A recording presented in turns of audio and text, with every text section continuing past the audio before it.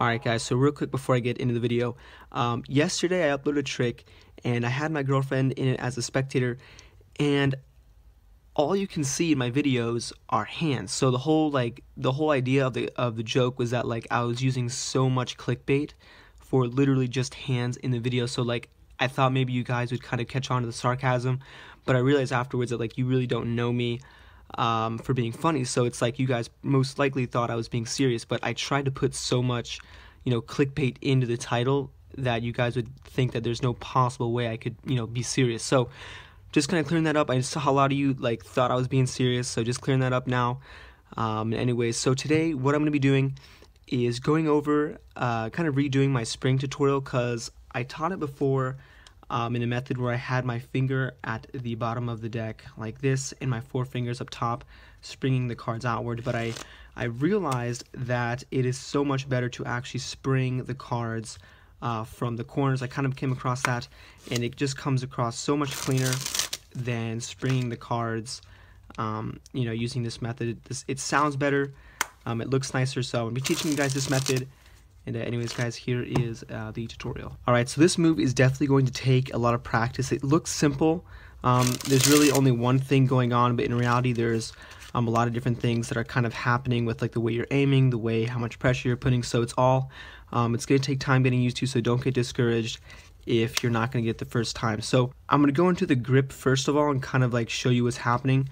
So like I said, I previously taught it with my thumb at the bottom, but I've learned that it's a lot better to grip the cards from the corners. So if you're right-handed, you're going to put your right thumb in the bottom left corner, and your middle finger up here is going to be gripping the top. And so when I'm in position, it's going to look like that. So I have my two fingers, my ring and my pinky, those are just kind of off to the side, and then my index is up here for stability, but a lot of the deck is being held mainly with my middle and my thumb. And as you can see, I'm gripping them, so this very bottom card here, you can see the edge of my thumb. You want to have a grip where the edge of the card, the edge of the bottom card, should feel like it's about to shoot out, but it just hasn't broke that tension point. So you want to kind of place it right at the edge, so you can see it's very close to the edge of my fingertips. And now what's happening is when you're applying pressure and bending it, you can see that that corner of the card is about to just slip out. And I'll try to get it right here. As you can see, just kind of the tension releases, you apply more pressure, and what happens is the cards are going to break tension and shoot out. When you're actually applying the pressure, don't worry about bending the deck, okay? You guys might be scared that if you're bending it too much, you might mess it up, but with one riffle shuffle, it's going to go back to normal, so don't really worry about that. The whole thing here is what's going on with your hands is I'm going to show you without the deck what I'm doing with my right hand. So essentially when I'm gripping the cards, they're going to look like this when they come away. But as I'm shooting them out, I'm applying downward pressure, but also opening up my fingers. So basically they're going to look like this. So I'm just stretching my two fingers out, and they're kind of just shooting off my thumb. So as you can see, they kind of go backward a little bit, so they shoot to the bottom left.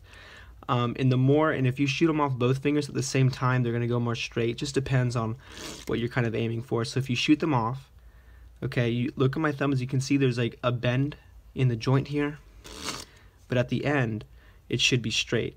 So as you can see, I'm slowly just straightening out my thumb, and by the end you can see my thumb is straightened out like that. So essentially what's happening is all that tension is bending in the cards, and when the tension shoots off, you just want to make less space between the card and the edge of your fingers. So as you can see, the cards here is at the edge right there, about to just fly off. But if I hold it, just bending it, cards aren't really going to shoot out as much as they would if I were to open it up and stretch it forward like that.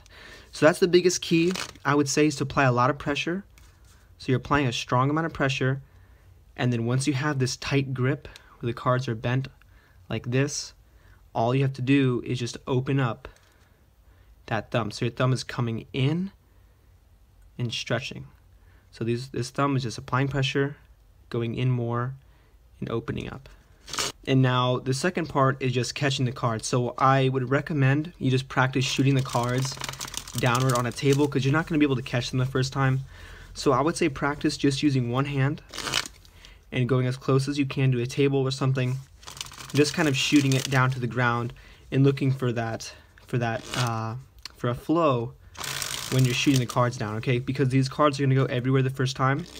And once you kind of have that down, and once you have a nice flow with your cards and it's going continuously, then you can work on catching them. So now when you go to catch the cards, it's going to take some practice where you move your hand, but essentially your left hand or your non-dominant hand is going to be open and kind of relaxed.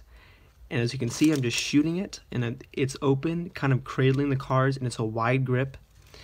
And I don't recommend ever trying to close your hand as you're springing them. So never try to shoot them all out and then catch it like that, because what's going to happen is you're going to end up shooting the cards, and you might end up closing them too soon, and you're going to end up with something like this. So once you get to the stage where your flow is continuous, then you can work on catching them. So I recommend going top down, not necessarily going side to side just yet. Work on going top down, and you're going to figure out the angle at which you need to put your hand. So if you feel like the cards are shooting back too far like this, then you can work on tilting your hand upward as well. So if you feel like your cards are shooting too far back, just tilt your hand more upwards, and they'll fly more in the position you want them to. And you're aiming for the cards to end up like this. So as you can see, I have the card basically almost, I would say not necessarily a mechanics grip, but you're just it's kind of like a cradle. So you have the cards grip with your thumb on the left side, your index at the top, and these fingers are kind of just grasping it. And it's a very relaxed grip. My hand is not tense at all. I'm not necessarily straining it. It's just nice and relaxed holding the cards. Because the more you tense, the more possibilities there are for cards bouncing off or something. So it's nice and relaxed, just kind of catching those cards like that. And once you keep springing them, you are going to have, like I said, that bend. All you have to do is give the deck a riffle shuffle, pull it back, and you should be in the same position as you were before. And another tip as well, you do need the deck to be very squared up. So if your deck looks something like this, and you try doing a riffle or a spring with the cards looking all choppy like that, it's really not going to work. So you need to make sure your hands are clean and the deck is going to be squared up, and that's going to make it look just so much better. So I hope this video works out for you guys. If there's any more questions, put it down in the comments below. Like I said before, guys, I felt like I had to make a redo video just because in the other one I taught it just like this, and I just did not think that's a suitable method. So make sure to practice, and if you need more help, guys, go back in the video, and like I said, in the comments I'll try to respond. As always, guys, thanks for watching.